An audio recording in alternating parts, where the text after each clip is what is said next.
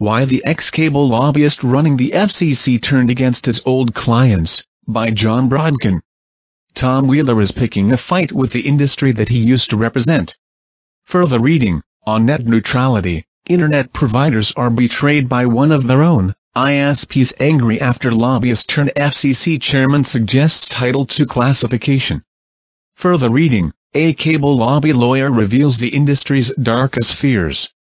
The Federal Communications Commission chairman, former head of the biggest cable and wireless lobbying associations, is about to issue the strongest open internet protections ever proposed by the FCC, and they're going to apply both to fixed internet service and mobile broadband, he wrote today in an opinion piece in Wired.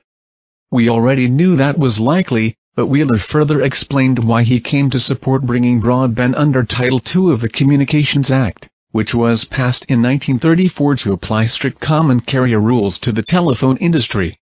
A history buff, Wheeler wrote that the internet wouldn't have emerged as it did, for instance, if the FCC hadn't mandated open access for network equipment in the late 1960s. Before then, AT&T prohibited anyone from attaching non-AT&T equipment to the network. The modems that enabled the internet were usable only because the FCC required the network to be open.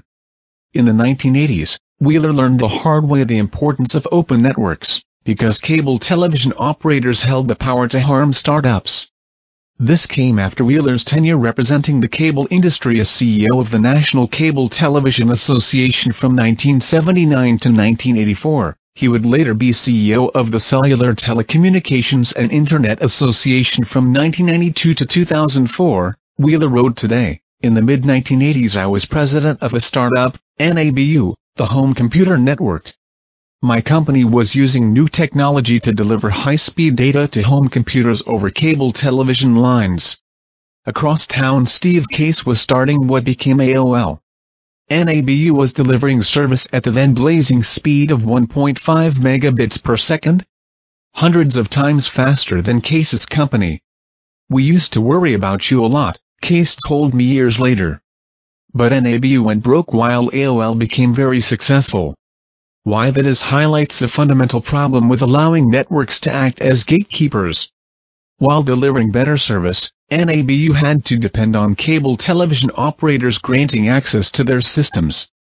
Steve Case was not only a brilliant entrepreneur, but he also had access to an unlimited number of customers nationwide who only had to attach a modem to their phone line to receive his service. The phone network was open whereas the cable networks were closed. End of story. Yet last year, Wheeler proposed new open internet, also known as net neutrality, rules that used weaker authority than the FCC's Title II powers. The rules would have prevented blocking but allowed internet service providers to charge web services for priority access to consumers. Originally, I believed that the FCC could assure internet openness through a determination of commercial reasonableness under Section 706 of the Telecommunications Act of 1996, Wheeler wrote. While a recent court decision seemed to draw a roadmap for using this approach, I became concerned that this relatively new concept might, down the road, be interpreted to mean what is reasonable for commercial interests, not consumers. That is why I am proposing that the FCC use its Title II authority to implement and enforce open internet protections. The rules Wheeler is proposing to his colleagues this week will ban pay prioritization, and the blocking and throttling of lawful content and services, he wrote.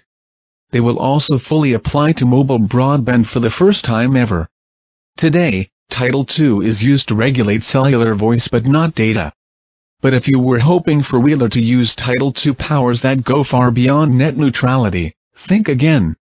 To preserve incentives for broadband operators to invest in their networks, my proposal will modernize Title II, tailoring it for the 21st century, in order to provide returns necessary to construct competitive networks, Wheeler wrote. For example, there will be no rate regulation, no tariffs, no last-mile unbundling. Over the last 21 years, the wireless industry has invested almost $300 billion under similar rules, proving that modernized Title II regulation can encourage investment and competition. Our own Peter Bright argued that the broadband industry needs last-mile unbundling. That would force companies like Comcast to sell access to their wires, allowing new internet service providers to emerge without having to build their own infrastructure. Without that, the lack of competition that Wheeler has criticized won't be fixed easily. But net neutrality rules would require internet providers to treat all traffic fairly, and other provisions of Title II could give consumers a better process for complaining about unfair rates and practices. There could also be a complaint process that Netflix and other online providers could use to protest network interconnection charges. Even though Wheeler isn't proposing the strongest possible Title II rules, internet providers are furious and promise lawsuits. While the FCC will vote on Wheeler's net neutrality plan on February 26, the fight he is picking against his former